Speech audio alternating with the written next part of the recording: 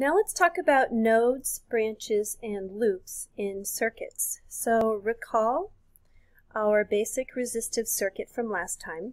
We had a 9-volt DC source, and we connected just one resistor, and we had a current that started from here and went around in this loop.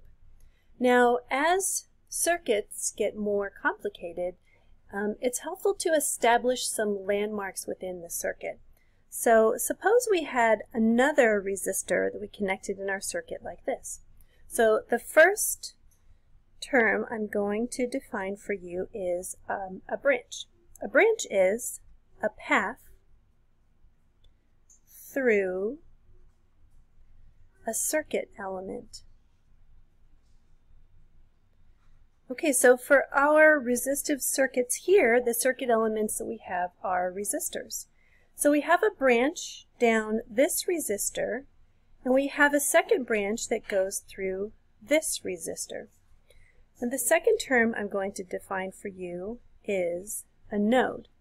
The definition of a node is a connection point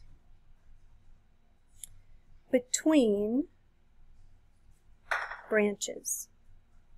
Okay, so we have a node right here, and we have a node right here, and that separates these two branches. And now what I usually like to think about is, I think of a node as a place where the current can split. Because if the current comes from this source, it's going to reach this node, and then it can decide either to take this path down this first resistor or take this path down the second resistor, right? So the point at which it can split between branches is what I think of as a node. Now, the other node down here, if some current takes the first branch and some current takes the second branch, the current will reconvene kind of at this second node here and then continue on back towards the source. Now, something interesting about nodes is that it looks like this point and this point in my schematic are geographically different points. But you have to keep in mind that this is a wire.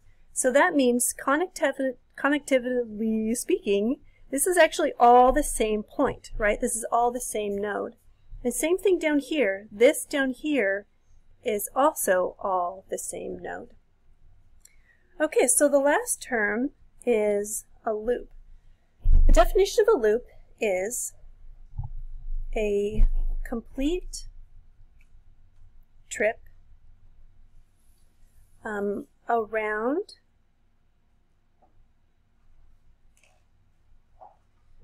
any place in the circuit.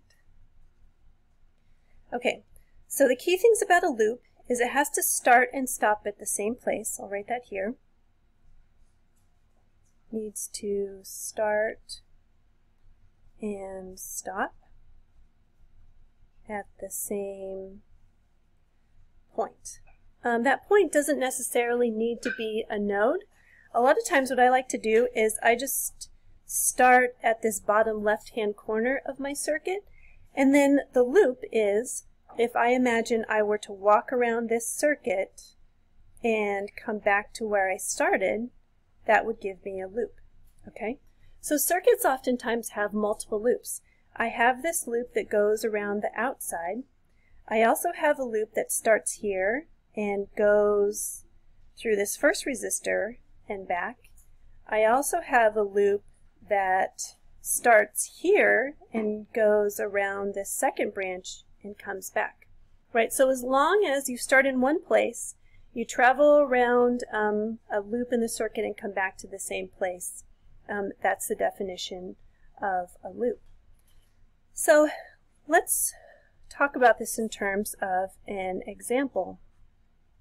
So suppose we have